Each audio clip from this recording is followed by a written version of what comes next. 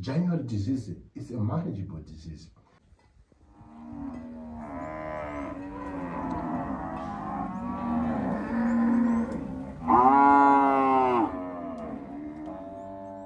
Quite unfortunate that January disease is becoming a serious problem, especially nowadays, and especially during this season, the rainy season.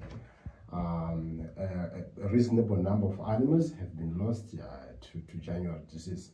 But well, I don't think January disease is something that should actually stop business, stop people into going into livestock business. January disease is a manageable disease. With our experience, what we have realized is that if you approach most people, most farmers who are struggling with the disease, you ask them, if you treated your animals, they tell you, yes, we injected hydrate, we injected alarmycin, and so it got us to learn that improper diagnosis of this disease is actually a serious challenge around the management of the disease. Where farmers are supposed to give their animals probably butachem as the first line drug against the January disease, they inject alarmycin or they inject hydrate. Right, so you have to check out for these symptoms. Symptoms like struggling to breathe, animals lose appetite, they don't want to feed anymore. And some animals will show to be heavily depressed when they are breathing. So we call that respiratory depression. And of course, some animals will show excessive salivation, where there's a lot of saliva coming down from the mouth, and some will be tearing tears down their eyes. And of course, the animals will be reluctant to move. They just want to lie down. And some animals will quickly lose weight.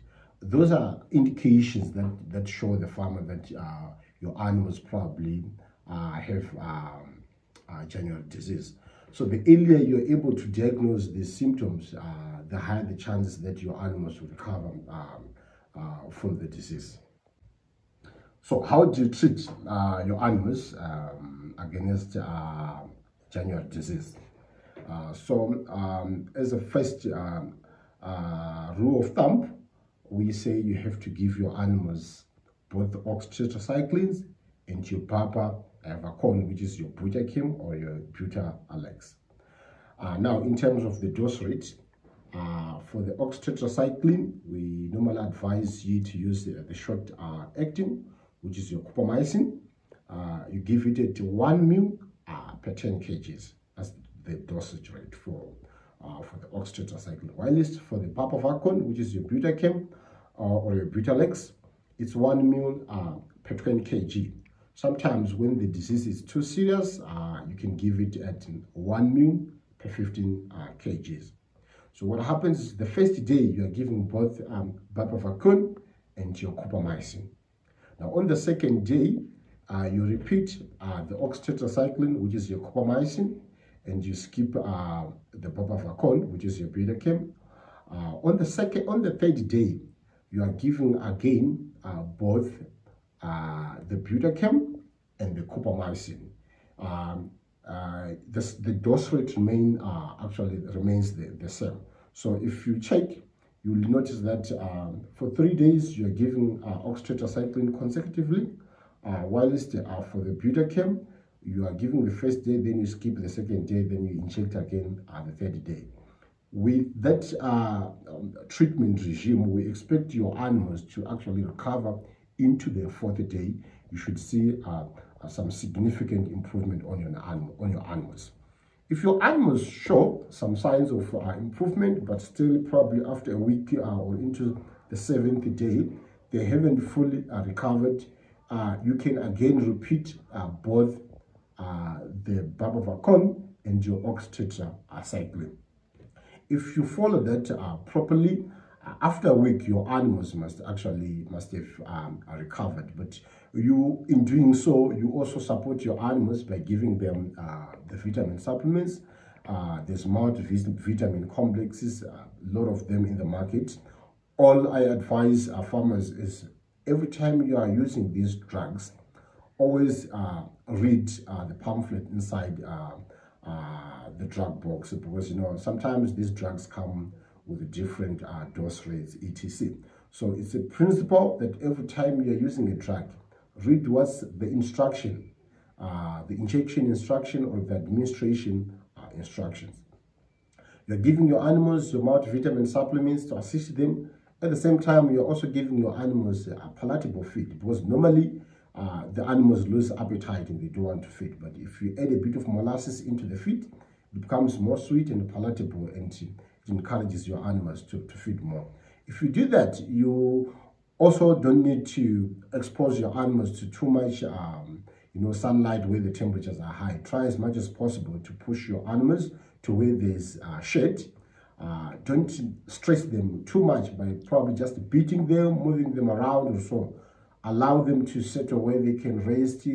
They're having more feed. You're treating them, and doing all those things should be able to assist your animals to recover quickly and nicely. Right.